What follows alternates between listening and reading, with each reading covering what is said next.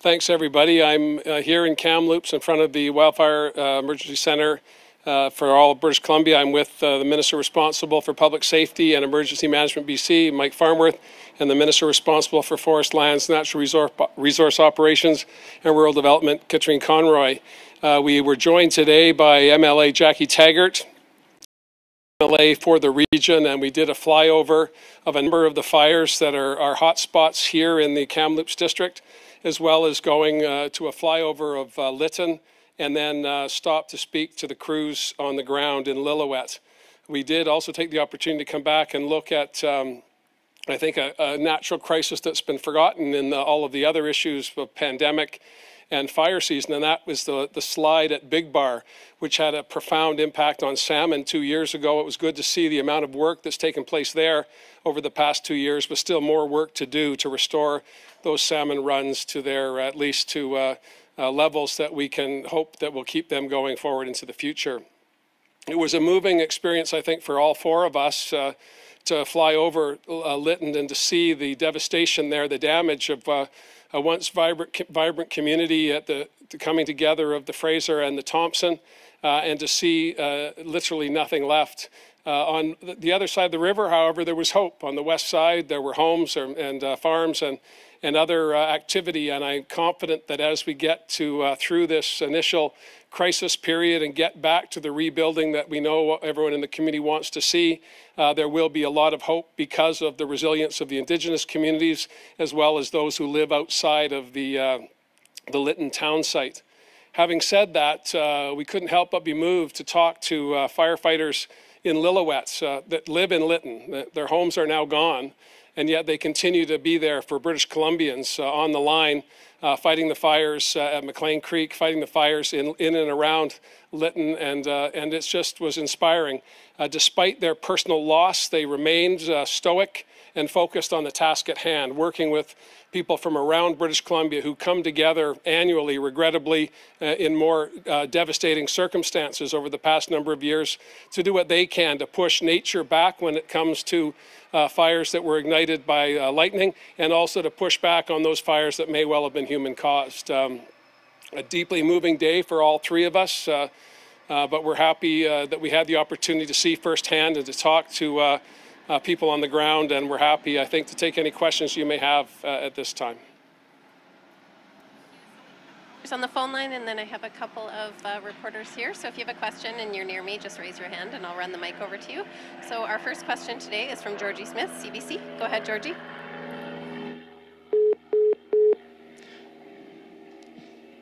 Or no, Georgie? Keith Baldry.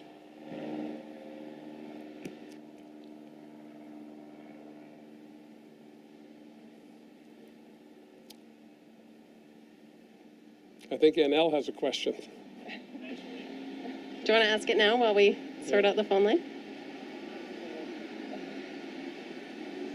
Okay.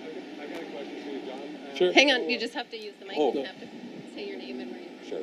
Chad Klassen from CFJC TV in Kamloops, talking to some ranchers in the Sparks Lake wildfire region, Skeetchison and Deadman Valley, and some other areas here in the interior. They're frustrated with a lack of response from the BC Wildfire Service. They're fighting fires basically on their own.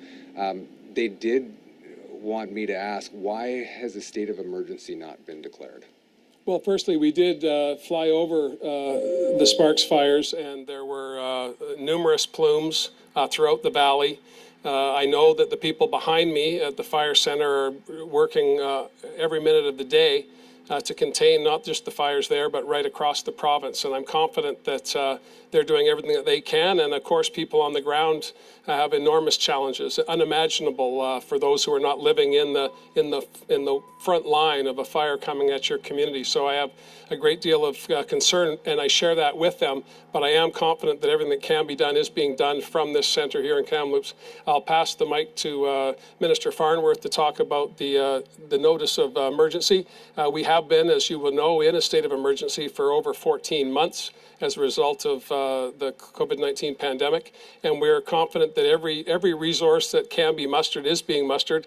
State of emergency is not required to do that, but I'll let Minister Farnworth explain how we come to those conclusions and where we go from here. Thank you. So in terms of fighting the fires, the Wildfire Service obviously takes the lead. They have the ability to access all the resources that they require in terms of personnel, for example. They're almost with contractors over 2,700 men and women fighting the fires right now in British Columbia. In terms of help from the federal government, there's a request for assistance that's already been approved, so federal resources are here. There are over 175 planes in the air, helicopters and aircraft fighting the fires. In terms of when a provincial state of emergency is required, that's based on the advice and the expertise of the men and women in the BC Wildfire Service and Emergency Management BC. These are the men and women whose job it is, and their expertise is what decides when it is time to put in place a provincial state of emergency, and they provide that advice regardless of which party or government is in power. And when they tell me that that's now time to move to that provincial state of emergency, that is when we do it. It's not a political decision. It's not done on the basis of, oh, we need one. It is done on the basis of the advice of the men and women in the BC Wildfire Service, and I have every confidence that when they say it's time to put one in place, we will put one in place. Hi, Premier. Victor Kaiser with Radio NL. Just a question. I know the TNRD has been pushing, I believe, the province for a backcountry activities ban. The mayor of Lillooet as well told me today, or yesterday rather, that his biggest concern is lightning, and quoting him, people doing stupid things in the backcountry right now. We know on July 1st there was some fireworks set off in Kamloops when a neighborhood was burning as well. So is that something that you could be seeing happen, not just campfires and open burning, but also a restriction on backcountry activities? We met with the mayor of Lillooet today, and he was one of the first calls I made last week, and we took action immediately on backcountry activity in and around that community and as well throughout the region. You can't legislate against people doing stupid things, however, and lighting off fireworks at this time is unimaginable to the vast majority of British Columbians, and no amount of policy is going to change that. But I'll ask Minister Conroy to talk about her role responsible for backcountry, and also working with industry on making sure that when we get to that place where there needs to be a cessation of all activity, where we step in and take that action. Thank you, Premier. And so the BC Wildfire Services have declared any areas around the fire closed, any backcountry areas around the fire closed. We also utilize people that work in the backcountry. We contract with them to help us to put out the fires because they work there, they know the area, they know the country, and they know where they're going. So people might see loggers, for instance, people that work in the forest industry out in the backcountry. They are actually on contract with BC Wildfire Services helping to fight the fires. So we're very aware, and where we need to close the backcountry, we have. You follow-up? A follow-up similar. I'm not sure, this might be putting you guys a little bit on the spot, but I know the city today, we had that fire in the Juniper neighborhood that about 400 homes were threatened. Nothing was damaged, nothing was destroyed. The city's committing to building a second access route, and I know there's been some talk from them to potentially contact the province to see if there's any way you can help out as well, because we're looking at lots of residents with really only one way in and out, and I'm sure there's lots of communities and lots of neighborhoods that might have similar questions for you if there's something you can do to help. Well, thank you for that. I haven't been contacted. Obviously, it's early days, but these are the types of things where communities need to come together. Municipal governments, both orders of government, the federal and the provincial government, Indigenous communities. What I've been inspired by over the past 14, 15 months is how we have all pull together to address the challenges of COVID-19. We're into yet another crisis, and I've seen, again, inspiring acts of courage. I've seen compassion. I've seen people reaching out to help each other. When examples of administrative challenges in municipalities, on reserve, within regional districts emerge, it's incumbent upon us all to talk to each other to find the best way forward. I will be meeting with I've spoken with the Prime Minister about the issues that have emerged since Canada Day and the tragic loss of the town of Lytton and 2 fatalities. I'm going to be meeting with him later in the week. We'll talk about all of these issues, but I think what makes Canada and British Columbia so unique and special in the world is our ability to recognize and acknowledge where we can best work together. We stand ready to do that with the city of Kamloops, we stand ready to work with anyone who has a plan that they want to work together on to make sure that citizens are safe and that we can move through the challenges, the multiple challenges we've had over the past couple of years to get back to a place that we can all hopefully call normal someday. Okay, we're going to take Georgie again. Georgie Smith, CBC. Now? Go ahead. Premier, there's been criticism on the ground in Lytton today that not enough has been done to reduce the amount of potential fuel sources in forests and along highways to stop or slow the spread of forest fires. Is there financial assistance available to communities or private individuals to preemptively thin out wooded areas for fire protection? Well, Fire Smart programs go on all year round. We had the privilege of talking to firefighters from Lytton, the Rattlers they're called. That's the name they give themselves, the men and women from Lytton that work not just in their own community but across British Columbia.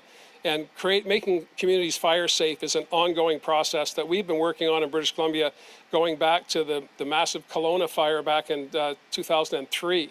We have a lot more work to do. It seems that we are always behind on these issues. And one of the things we talked about with frontline workers today was that very issue, that we can't let the winter months be a time of dormancy. We need to take our opportunities when we're not out frontlining, fighting the fires that are before us to make sure we can prevent those that may be coming in years ahead.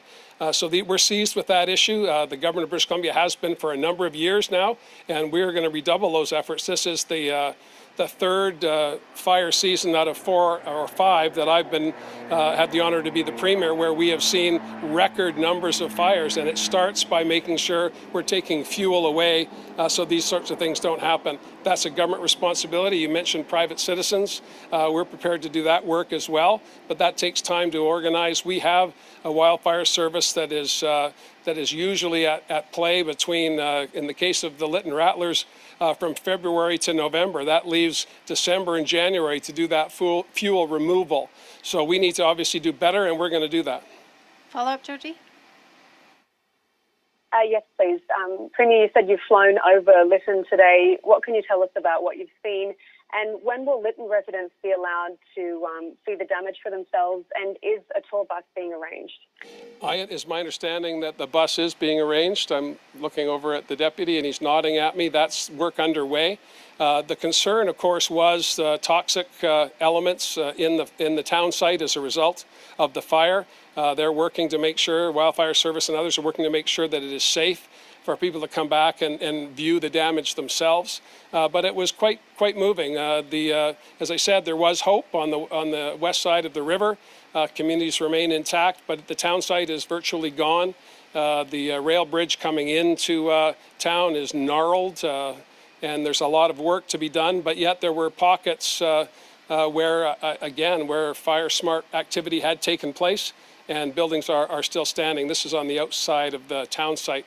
But as soon as it's safe, we want to get people back so they can start to bring closure to this most horrific of experiences for them, and then start that long road to rebuilding. But the good news is people want to do that. The people that I've spoken to are anxious to get back into town and start doing the work that they need to do to rebuild their community stronger than it was before, with a view to the future, with a view to building a community that is representative of the challenges we have with climate change. Lytton had the highest temperature. It was hotter than Saudi Arabia, was what one of the firefighters said to me today, last week. And that is something that we need to manage going forward. And the town of tomorrow will not be the town of the past. The community's ready for that, and the province stands ready to help them do that. Next question is from Keith Baldry, Global News. Premier, the heat wave exposed a number of things, including the fact that on the West Coast we don't have air conditioning for the most part. We had many people presumably died in their homes where it was even warmer potentially than outside. Is it, given that this is probably not a once-in-a-lifetime event and maybe a regular occurrence, according to climate experts, are things like revisiting the building code when it comes to building things and installing mandatory cooling requirements something you're going to have to look at? Well, our Clean BC plan does envision the buildings of the future being, climate friendly and ready to take on the challenges of a changing world. But that's going forward. We have, of course, infrastructure and dwellings that are historic, and we need to take time to figure out how we best address those issues. Minister Dix, who's not with us today, is already seized of those issues. Public Health is going to be working with the Coroner Service to take an assessment of what happened during the heat period, or the heat dome. We did have, of course, engagement through the health authorities with British Columbians that were already connected in one way or the other, either through home care or some other service provided by the province. But for those British Columbians who did not have any connection to a government service, we couldn't determine what their condition was. Air conditioning, again, as a born and raised British Columbian, coastal British Columbian, something we never ever considered. In fact, even getting air conditioning in a car didn't seem required, but now it's an essential. We're going to clearly have to change how we do business. And the challenge for all of us as citizens is to take a look at what we've experienced over the past number of years and then take stock of how we prepare for those coming seasons. And that means, again, going back to the question, earlier question about making sure that we're reducing fuel in the interface, making sure that we're building in a different way. I think Lytton can be a case study for North America in how we build a community for the future. I'm excited about that, and I know a number of citizens are as well.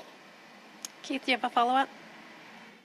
Yes, I know hindsight is 20/20, but in retrospect, do you think more could have been done to educate the public about a heat dome and a heat wave, the likes of which we've never, ever come close to seeing before, and the implications that are derived from it, something we were all so unfamiliar with? Well, I think you've just answered the question. We were unfamiliar with this. We didn't know what to expect. I mean, forecasters were telling us that the temperatures were going to rise. We acknowledged that. And then we thought, well, it's June. We're almost into the summer. We did what normal human beings would do. We tried to absorb information that was foreign to us and continue on in our regular patterns. Well, the lesson we've learned is that this is not necessarily a one-time occurrence, and we now have to prepare for successive seasons like this. We have learned since the fires of 2017 and 2018 that this is the way of the future in our rural communities, those that are forested. We need to do that work to make them fire safe, and that work starts here in this facility with these employees and then branches out into regional districts, into municipalities, and into Indigenous communities as well. But hindsight, I don't have. I wish I did.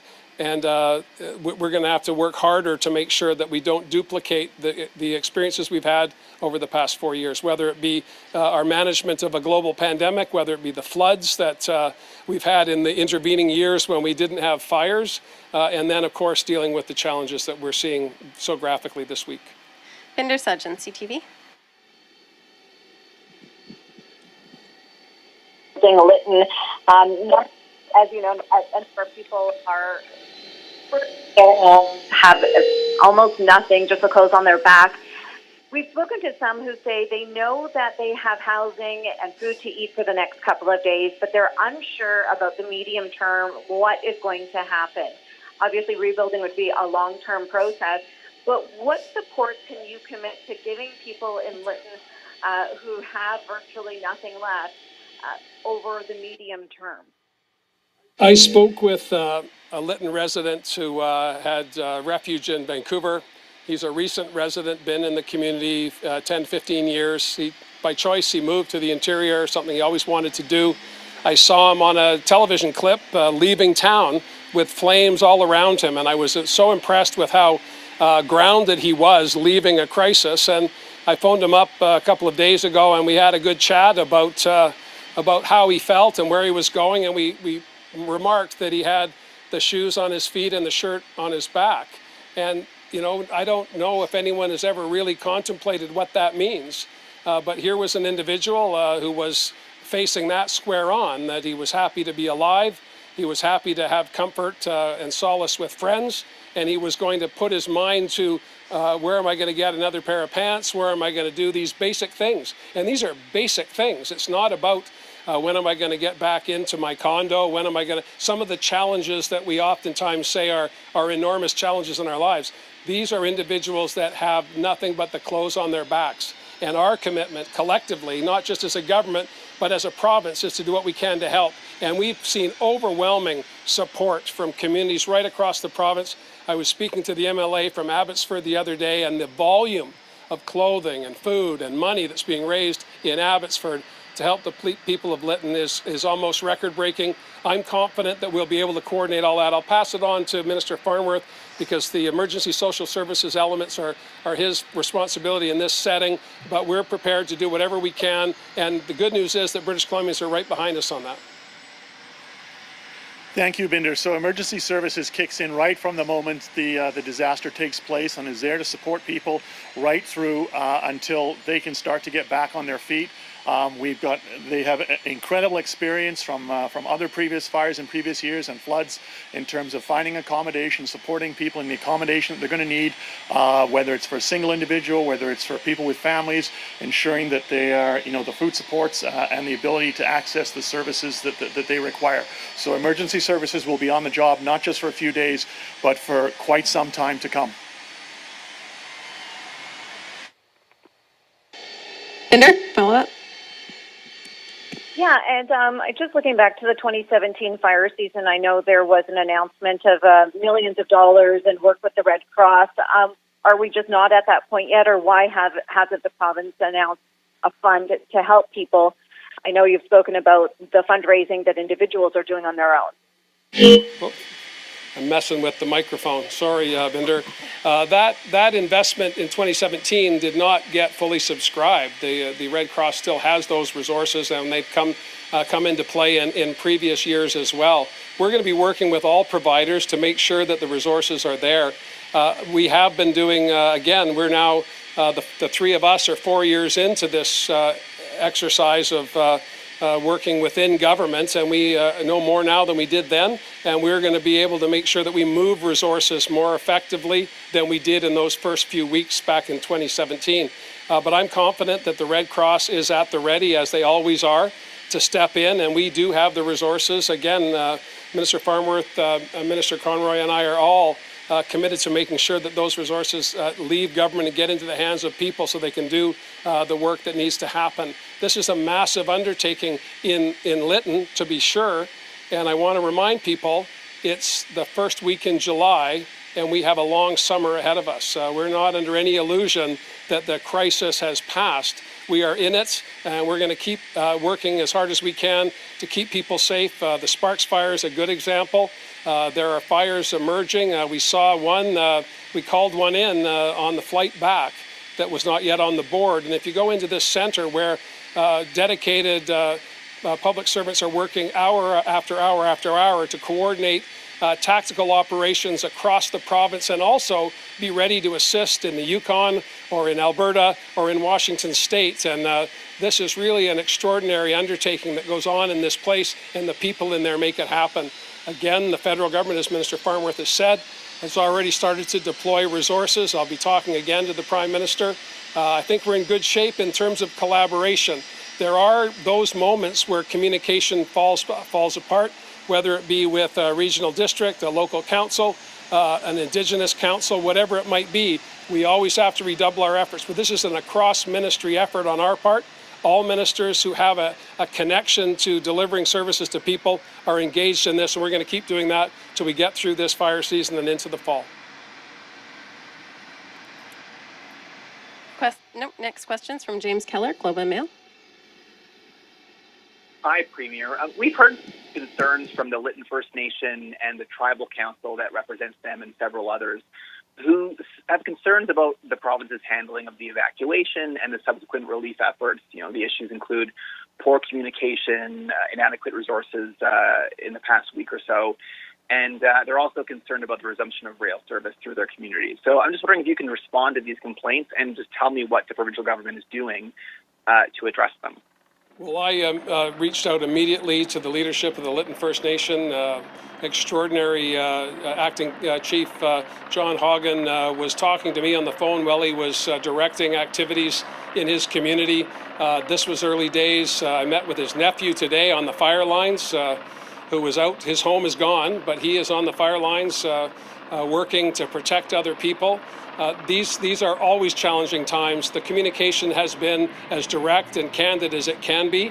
I don't want people to hold back. I know that some leaders have been harsh. We've reached out and continue to reach out to them, and we're going to do the best we can.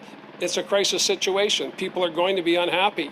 I get that, and it's not personal. It's not a failure of the government. It's a failure in a time of great stress and anxiety. There's no fault to be apportioned. The resources are there. They'll continue to flow. With respect to the evacuation, it was minutes.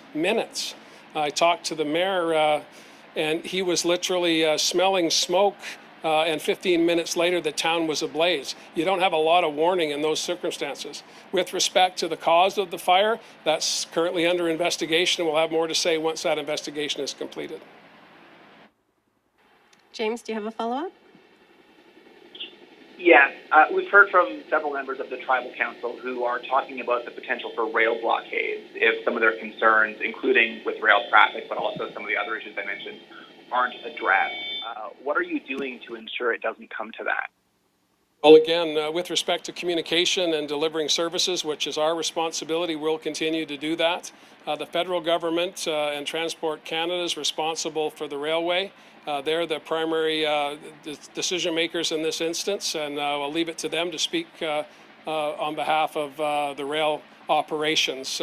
I'm confident that we can find a way forward. There are representatives from CN and CP who are now being allowed by the Regional District and the Lytton First Nation to observe and review the damage that's been done there. The site has been secured by those that are doing the investigations, and I'll have more to say once that work is complete.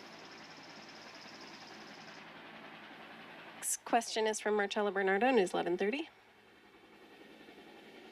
Hi, Premier. I'm hoping, I don't know if you said this right at the beginning, but is it possible to get an update on anyone else who may have died in this fire? Because at last count, we had that two lives have been lost, and we haven't been given any kind of update about whether anyone else may have perished.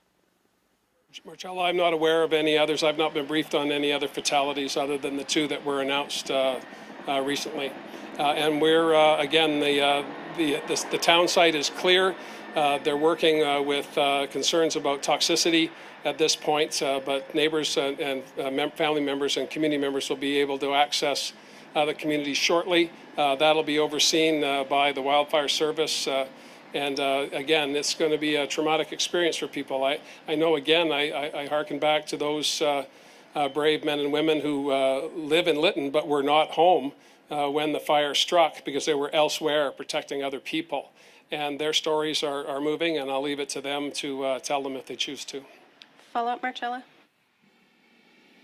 Just hoping to get some more clarity from you on the what seemed to be a perfect storm last week of the pandemic and the heat wave and the fires and everything that's happening now with BC Emergency Services and what we need to know moving forward about, will these resources be there for us when we need them? When somebody calls 911, will they have to wait more than 5 minutes to get help? Well, there's a lot in that question, and I know that learnings are always valuable. I know that the issues around the heat dome in the Lower Mainland and accessing emergency services is being reviewed. Minister Dix is working on that. The Coroner's Service is working on that. Public Health is working on that as well. It was a convergence of a whole host of issues at the same time, without any doubt. Again, we were a bit jolly on Tuesday, I have to say. Dr. Henry, Minister Dix, and I, and Minister Farnworth, who was overseeing this longest ever state of emergency, we were a bit giddy at the prospect of saying goodbye to the emergency and stepping, of course, into the third step of our restart plan. So it came, and the prospect of hotter weather again, we didn't think of it as catastrophic hotter weather. We thought of it as hotter weather, and I don't think there are too many people that didn't. Warnings were there, to be sure, and we did our best under the circumstances. The health authorities had plans in place. They acted upon those. That's been pretty clear.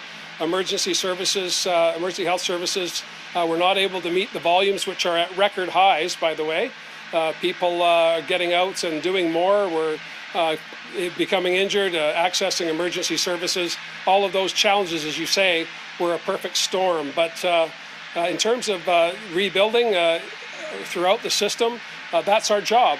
And government is about dealing with what's in front of you and making the best choices possible for the greatest number of people. That's been our passion and mission from the beginning.